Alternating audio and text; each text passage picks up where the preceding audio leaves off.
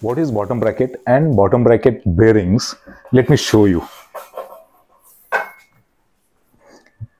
This is the bicycle frame, and the bottommost part of the frame is called bottom bracket or bottom bracket shell.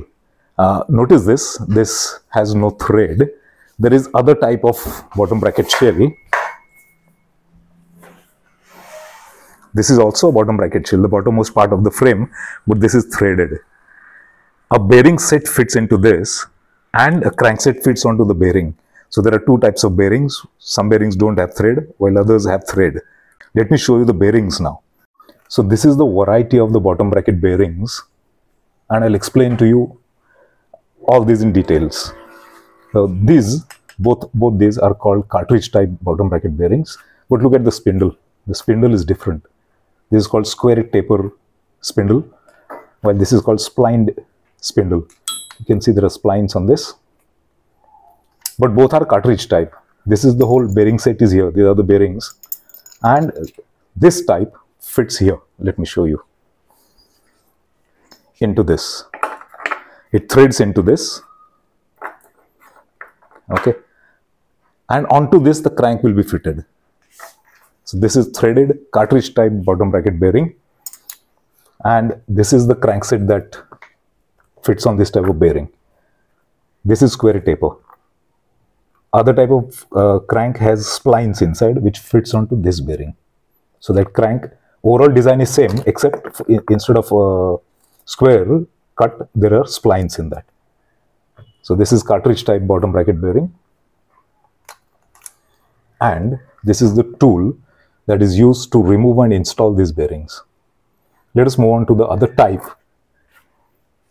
This is other type threaded bottom bracket bearing, and this comes into such two separate pieces. This is just the central part that covers the spindle. This is called outboard bearing, and this also threads into the bottom bracket, while this one has no threads and it fits into this type of bottom bracket. I showed you right in the beginning. This has no threads. This is to be pressed into the bottom bracket. You have a special tool to press it. So this is called press fit bottom bracket bearing. This is also a press fit bottom bracket bearing. There are no threads here, but these two parts thread onto each other. Let me just show you how this fits. These are two parts, and they also fit onto non-threaded bottom bracket. So they go on from two sides, and you just turn them and tighten, and they fit onto the shell. Right. So this is the variety of bottom brackets: cartridge bottom bracket bearings, outboard bottom bracket bearing, press fit bottom bracket bearings. These three types are meant for this type of crank. You see here, in this case, the spindle is attached to the crank, while in this case, the spindle is on the bearing set, and here it is attached to the crank. So this crank arm is meant for this type of bearing. This type of crank is meant for this type of bearing. This is called three-piece crank, and this is called two-piece crank set, while this is called three-piece crank set. Most entry-level bikes have this type of bearing, cartridge type bearing, and they have threaded bottom bracket shell. And a lot of most of mid-range bikes have this type of bottom bracket bearing. This is outboard bottom bracket bearing, and the high-end ones have this type of bearing, the press fit. But all these three types use this type of crank.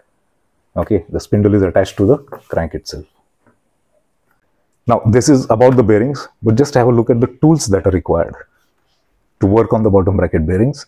This is a variety of tools for this type of bearing, threaded and press fit. This toolkit is used for removing and installation of press fit bearings, while all these are used for outboard bearings. So that's all about bottom brackets and bottom bracket bearings, and also the tools required. Thank you.